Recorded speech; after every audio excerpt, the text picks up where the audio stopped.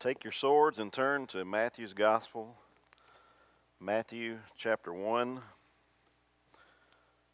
Matthew chapter 1.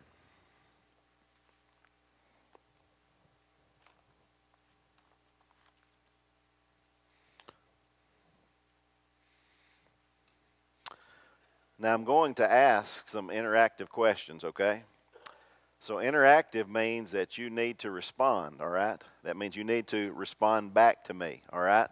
It's a conversation, if you would, between me and you. There's no wrong answers.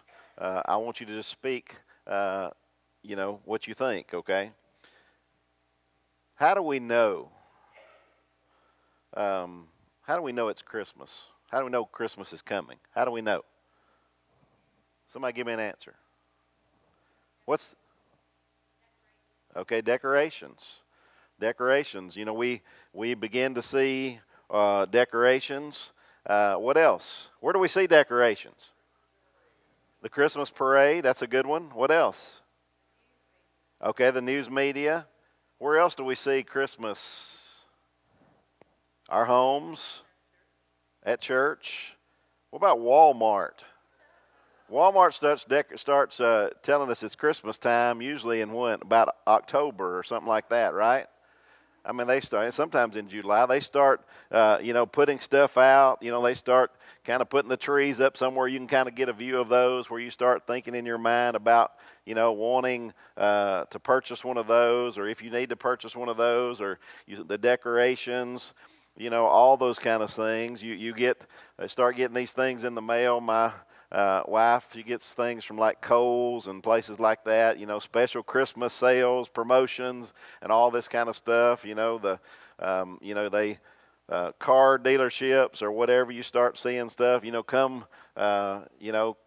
special sale at Christmas, whatever it is. I mean, we know that Christmas is coming for a lot of those reasons and a lot of those things. So good, you guys did good. That was very interactive. Thank you for that. Couple other things to think about. First question is this. Is there really something special about Christmas?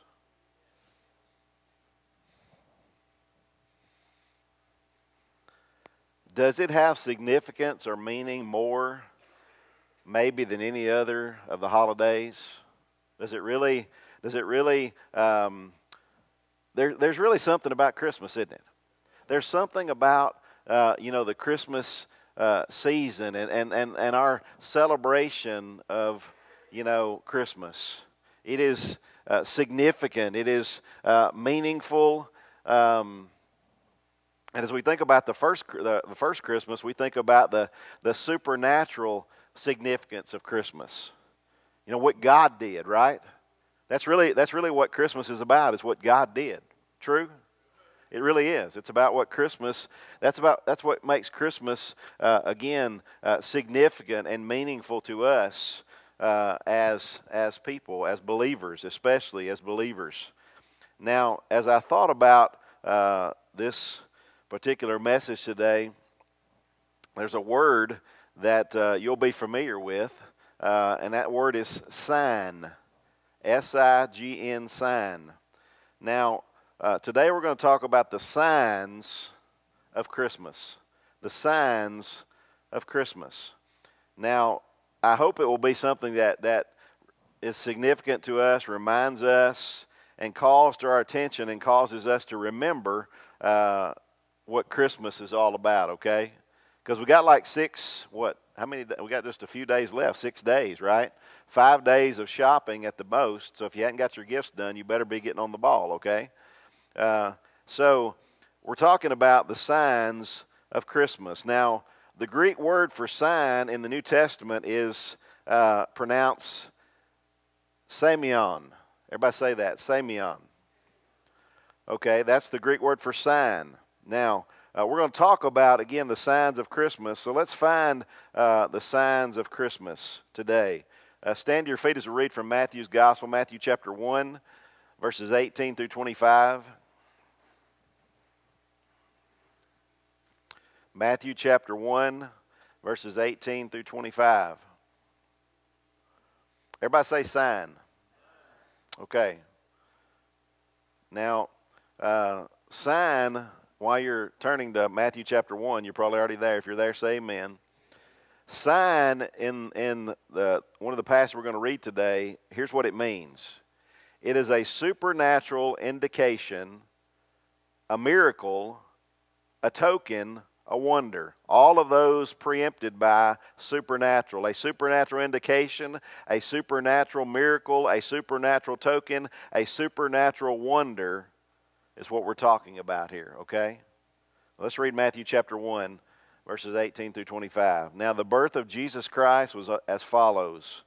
After his mother Mary was betrothed to Joseph, before they came together, she was found with child of the Holy Spirit. Then Joseph, her husband, being a just man and not wanting to make her a public example, was minded to put her away secretly. But while he thought about these things, behold, an angel of the Lord appeared to him in a dream, saying, Joseph, son of David, do not be afraid to take to you Mary your wife, for that which is conceived in her is of the Holy Spirit. And she will bring forth a son, and you shall call his name Jesus, for he will save his people from their sins. So all this was done that it might be fulfilled which was spoken by the Lord through the prophet, saying, Behold, the virgin shall be with child, and bear a son, and they shall call his name, what's the word? Emmanuel, which is translated, God with us. Then Joseph, being aroused from sleep, did as the angel of the Lord commanded him, and took to him his wife, and did not know her till she had brought forth her firstborn son, and he called his name Jesus. Let's pray. Father, you be glorified today in these next few moments. May we be drawn to you by the power of your Holy Spirit as we share from your word. God, you do a work that only you can do. And God, as we leave in just a few minutes, Lord, may we can all say that it's been good to be in your house. But Lord, not only be in your house, but God, to remember the signs of Christmas. In Jesus' name. And all God's people said, amen. Be seated. So, we're talking about signs today. Now, think about signs. If you see a red sign with the out in traffic, or when you're pulling down the street, you see a red sign that says STOP on it. What does that mean? It could mean slow down. I've seen a lot of people that do that, brother. They do kind of a rolling stop, but you're supposed to do what? You're supposed to stop. Yeah, you're supposed to come to a complete stop. I think the proper thing is that if a police is watching you, your car is kind of actually supposed to do that. You know, when you hit the brakes, it kind of does this, and then it's supposed to actually stop moving. Okay? So now, if we see we're driving through an intersection and there's a red light up there, or there's a stoplight, a traffic light up there, and you see a green light, what does that mean? It means keep going, huh? Kick it, whatever, whatever. Not really kick it, but anyway, keep going, that kind of stuff. So signs are things that we see, things that that indicate to us a red light. A red light means stop. A red sign that says it means to stop. Green light means to go. Yellow means caution. Kind of that kind of stuff. All those things. We understand that. We understand signs. We've had a lot of rain, and sometimes when we get a lot of rain, you'll see like our county employees. They'll get out a lot of times and they'll put out these signs that says danger, high water. Or don't cross water, whatever it might be. We see all kind of signs that get our attention and cause us to think about the situation, think about what's going on. Well, at Christmas, we see in the Scripture, we see some signs that I believe are important for us to think about at Christmas time, because it makes us remember. Or the word remember means to bring to mind or to think on again. Something that, Christmas, when we think of Christmas, we could all think of special times at Christmas. I'm talking about for us as believers today. Those of us who know Jesus, it is a time for us to remember and reflect on the fact that Jesus came, why he came, and what that means for us. That's what Christmas, again, is about for us. So that passage I read in Matthew chapter 1, I just did that for your benefit, okay, because we're going to go to Luke now, okay? So you just go over to Luke chapter 2. We read some of that passage last week and studied some of this passage last week, but we're going to look at something different, okay? Luke chapter 2, verses 11 and 12. Now, our first sign is this. We must remember we're talking about the signs of Christmas, the token, the supernatural miracle, indication, token, wonder of Christmas. Remember the sign, first of all, of the baby in Luke chapter 2, verses 11 and 12. Remember we read last week, and we've read a couple times already, this story about how the shepherds were out. We talked about that last week, and how the angels came. And then there's this sign that they give to the angels. Look at verses 11 and 12. We'll go back up and we'll read verse 10 as well. Then the angel said to them, "Do not be afraid, for behold, I bring you good tidings of great joy, which will be to all people. For there is born to you this day in the city of David a Savior, who is Christ the Lord." Here's the verse 12. "And this will be the sign," or the token, or the indication, a supernatural indication, a miracle, a token, a wonder. Time for you to take notice, time for you to look. I want you to see this, is what God is saying. This is the sign. This is how you'll know that I have showed up and I've done something that is supernatural. I've brought something to be that is supernatural, and you need to take notice of it, is what he's saying. He says, "And this will be the sign to you. You will find a babe wrapped in swaddling cloths, lying in a manger." See, the angels told the shepherd, and this will be the sign. Again, that supernatural indication. What God is doing at that time, 400 years of silence, all of a sudden there is a sign that God sends to these shepherds. This is what you want to know, that this is true, what I'm telling you. There's going to be a sign, and you'll find the sign, the token, the miracle, the indication. All you got to do is go to the city of David, to Bethlehem, and you'll find a babe that is there wrapped in swaddling cloths and lying in a manger. Because God wanted them to know that He had just done something that was significant, something that was life-changing, something that was supernatural, something that was an indication or a token for them to see, to know that God loved them. And I'm telling you, Christmas is a time for us to remember and reflect on the fact that God loves us. How do I know God loves me? God loves me because He sent Jesus. He's the gift of Christmas. The sign that God sent from heaven, the sign of the baby, is important for us to remember. See, at Christmas we must reflect on, we must bring to mind, to think on again, that the baby Jesus is a supernatural indication, a miracle, a token, a wonder. When God revealed or put on display His great love for us through the birth of His one and only Son, Jesus.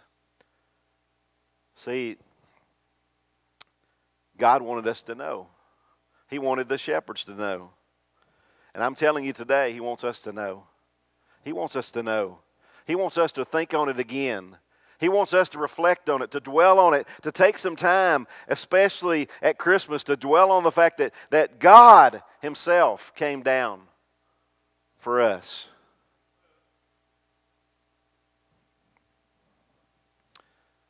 Remember, reflect on, bring to mind, think on again. How do we remember? What makes us remember? What causes us to remember? We're talking the other day about our kids when they were growing up. They were exceptional students. They're like their mama. Believe me, it doesn't come from me. I don't need any amens for that, okay? Thank you for that. But listen, they were exceptional students.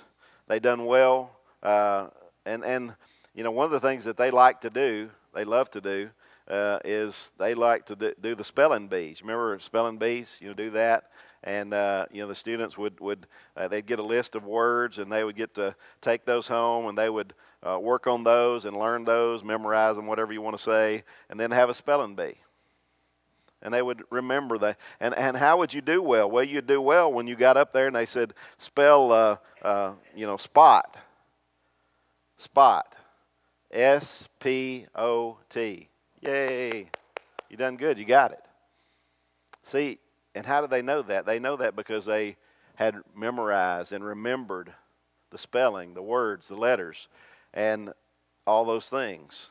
How do we celebrate Christmas the way that it needs to be celebrated? It's not, listen, and I love Christmas. I love Christmas trees. I love the lights. I love everything about it. I love the presents. I love all the things. I love my grandkids. I love my kids. I love all those things about Christmas. But I'm telling you, the greatest thing, the most significant thing that we can remember is the sign of the baby, that Jesus came.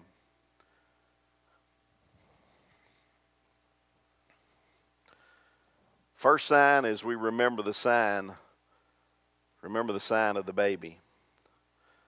Listen, if you don't remember the sign of the baby, you're really not celebrating Christmas. You're having a big time, all those things, but Christmas is about the baby. It's about the baby. Second sign, remember the sign of the Savior. Remember the sign of the Savior. You see, the first sign, the sign of the baby, is a token or indication to remind us of how much God loves us, how He loves us.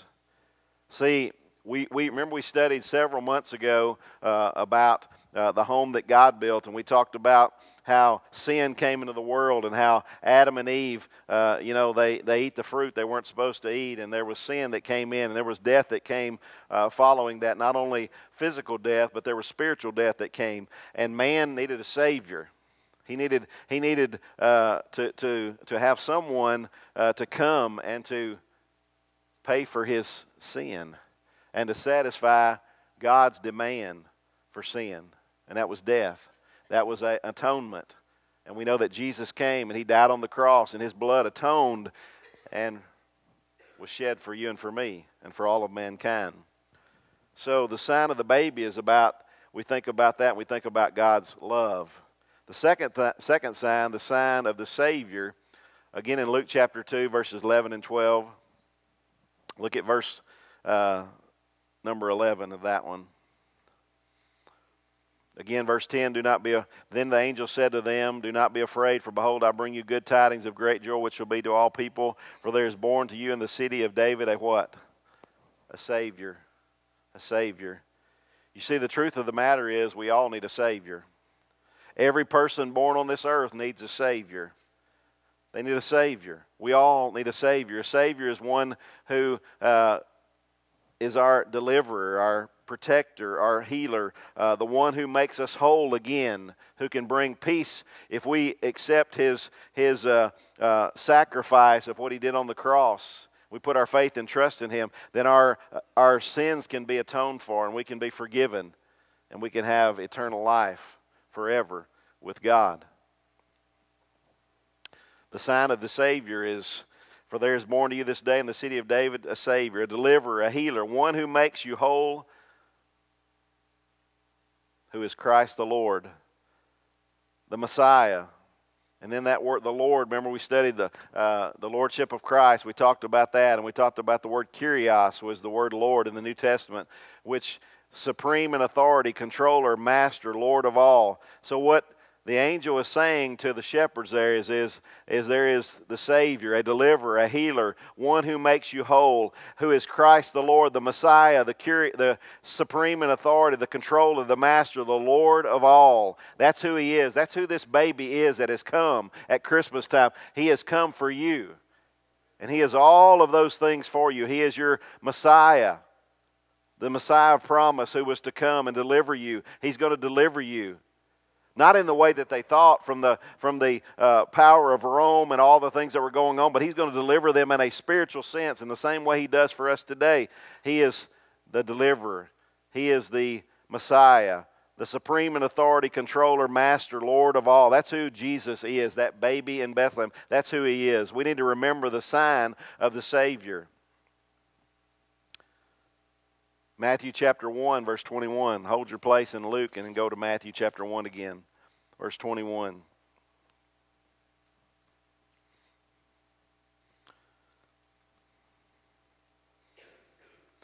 The word says in Matthew 1:21, And she will bring forth a son, and you shall call his name Jesus. Why? For he will save his people. He will save his people from their sins. The name Jesus is significant. What a beautiful name it is. We just sung it a few minutes ago. The name of Jesus. There's no other name like the name of Jesus. Acts chapter 4 says there's no other name given among men by which we must be what? We must be saved. There's no other name we can call upon and be saved. Jesus is the only way. He's the only truth. He's the only life. He's the only way to the Father is Jesus, okay? That's what he said. That's who Jesus is. That's what Christmas is about. Christmas is about when God gave the greatest gift, the only gift that could satisfy the righteous demands that was put forth by the Father. Jesus, the Son, came to satisfy those demands, to live a perfect, sinless life,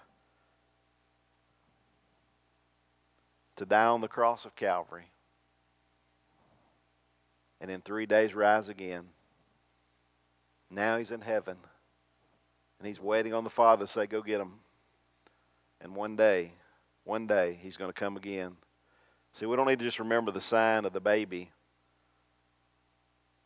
that token, that supernatural indication, that wonder, that miracle from heaven. We also must remember that Jesus came to be the Savior of the world. And by the way, he came for you. He came for you. Luke chapter 1, verse 31 says this.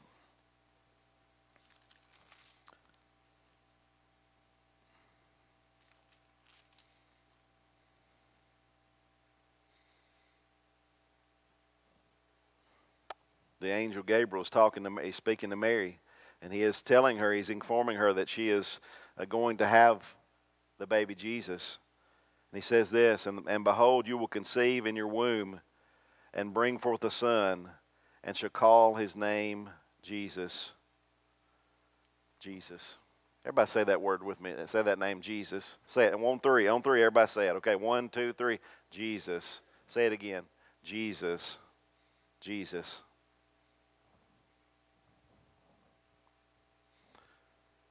Remember the sign. Think on again the sign of the Savior. Not only his love. When we talk about the Savior, we're talking about his grace. We're talking about folks like you and me who don't deserve salvation. We don't deserve anything but judgment. We deserve hell, to be honest with you, right? On our best day, we're pathetic and we're depraved and we're all about ourselves. When Jesus came, he came sacrificially. And listen, his life on this earth was not anything about himself, but it was all about you and me and all of us. See, we think about the sign of the baby, and then we think about the sign of the Savior and how we understand and know that not only his love is amazing, but his grace towards you and me is overwhelming and undeserving. And then we think about the third and last sign. We remember the sign of the King. Listen, it gets better. It gets better. He's born a baby, yes. He dies a Savior. But let me just say this. Look at Matthew chapter 2, verses 1 and 2. Matthew chapter 2, verses 1 and 2. I know we're moving around a lot. Jot them down, okay? If you can't keep up, I'm trying to go slow. Matthew 2, 1 through 2, the scripture says, now after Jesus was born in Bethlehem of Judea in the days of Herod the king, behold, wise men from the east came to Jerusalem, saying, where is he who has been born King of the Jews?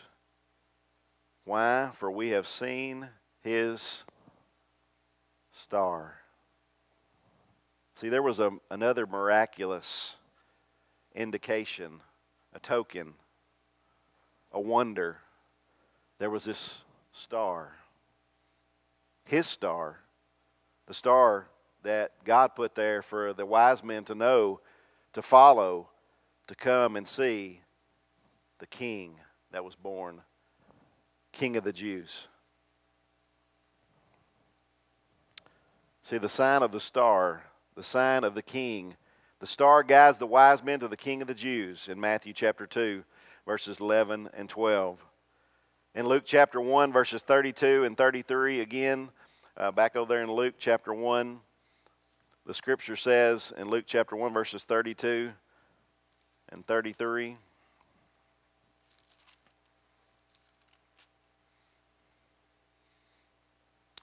He will be great.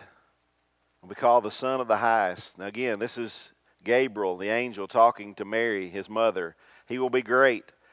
He will be called the Son of the Highest, and the Lord God will give him the throne of his father David, and he will reign over the house of Jacob forever, and of his kingdom there shall be no end. Listen, he is a king. He's not only, he come as a babe, he was the Savior of the world, and he's also the King of kings and Lord of lords. The angel Gabriel tells Mary of his kingdom, a kingdom that there will be no end of. He'll rule over the throne of his father David. And then go over to Matthew chapter 27. Just a few pages over, Matthew chapter 27.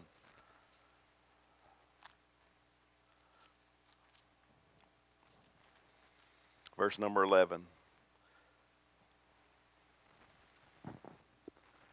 See, now we begin to read the rest of the story. Matthew chapter 27, verse number 11. Now Jesus stood before the governor, before Pilate. And the governor asked him, saying, Are you the king of the Jews? Are you the king of the Jews? See, Pilate wanted to understand about this man Jesus, this man that was being accused of basically, he was guilty. The religious leaders wanted to crucify him. They had to get rid of him. They had to get rid of Jesus. But Pilate asked the question. He says, listen, are you the king? See, the wise men knew that he was the king. They said, where is he that's been born, this baby that's been born, the king of the Jews? We've seen his star. We know he's a king. We know this baby is the king of the Jews. We know that. We've come to find him because we want to go do what? We want to go and worship him. We want to go and give him gifts. We want to bow down before him because he's a king.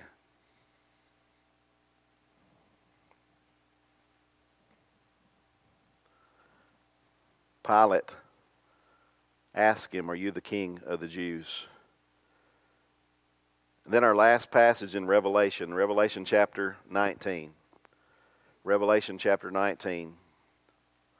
See, Christmas is more than about a baby being born. Christmas is more than just thinking about the fact that Jesus loves us, that his mercy and his grace has been extended to us and continues to be extended to us. In Revelation chapter 19, beginning in verse number 11,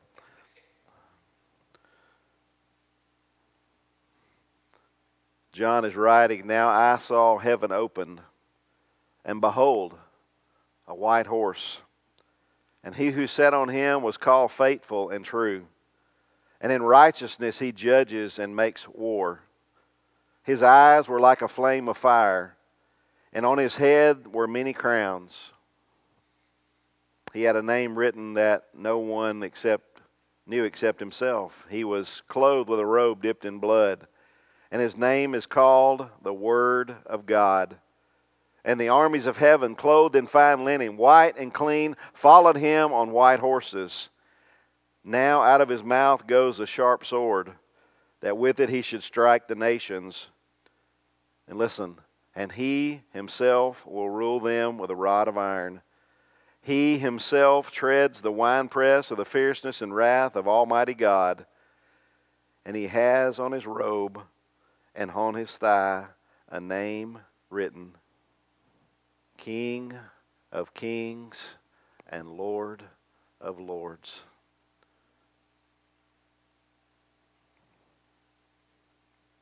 King of Kings and Lord of Lords. See, the signs of Christmas, the sign of the babe, the sign of the baby to the shepherds. Go. This is how you'll know. This is my indication. This is my token. This is my miracle. You'll find a baby. And he's going to be wrapped in cloths, swaddling cloths. And his head's going to be laid in a feeding trough. Just go look. Go look, you'll find him. And then we've seen the sign of the Savior. A Savior, a deliverer, a healer, one who makes you whole. The Messiah, the Lord of all. And then we see the sign of the King. The wise men were guided by the star, that special indication in the sky that brought them to the Savior, to the baby. Mary, the angel Gabriel says, listen, he's going to have a kingdom, and his kingdom's never going to end. And then Pilate asks him, says, are you the king of the Jews? And then Revelation 19, verses 11 through 16, verse 16 especially, tells us that one day he's coming back. See, he come the first time. He was a king, but he was a baby. He lived, he died, he rose again, and now he's in heaven. But today we see in Revelation 19, he's also not only, he came and now he's going to be the return. He's coming again one day. So the thing for us is this about Christmas. See, Christmas is significant for us, especially if we're believers, because we know that Jesus came. We know he came. And we know why he came. He came for us. And we know he's coming again. And we can amen and praise the Lord for that, because we know that when he comes again, or when he steps out in the clouds and you know the rapture takes place and we're drawn up to meet him in the air, and so we'll ever be with the Lord. We know all that, and we praise the Lord for that. But some people in this room today maybe can't celebrate that and don't know that because you haven't experienced the signs of Christmas. You haven't experienced the baby that came. You haven't experienced the Savior that came. And you haven't experienced the King of Kings and the Lord of Lords. But today you can. Today you can come to know him. Today he longs for you to have fellowship and relationship with him. That's why he came. Let's pray together, okay? Father, you're awesome and you're good. And Lord, today we remember the signs of Christmas. We remember that you sent your Son, Jesus Christ. We know that he was born in Bethlehem. We know that he lived a perfect, sinless life. We know that he loved and done many miracles on this earth, touched and healed people, loved people. And then, God, we know that he died on the cross. And we know in 3 days he rose in power. And we know one day he's coming back. And Lord, he's not coming back defeated. He's not coming back crucified. He's coming back as King of Kings and Lord of Lords. And the truth of the matter is this: we're either ready and we know him, or we need to know him, because we all need a Savior. So God, I pray today for these next few moments, this invitation, this opportunity for us. God, it's not mine, it's not this church's, but God, it's your invitation, your extension of your hands to say, come to me. Come to me, I love you. Come to me, I've provided the way. Come to me, Jesus gave his life for you. Come to me, and I'll give you rest. Come to me, and I'll give you peace.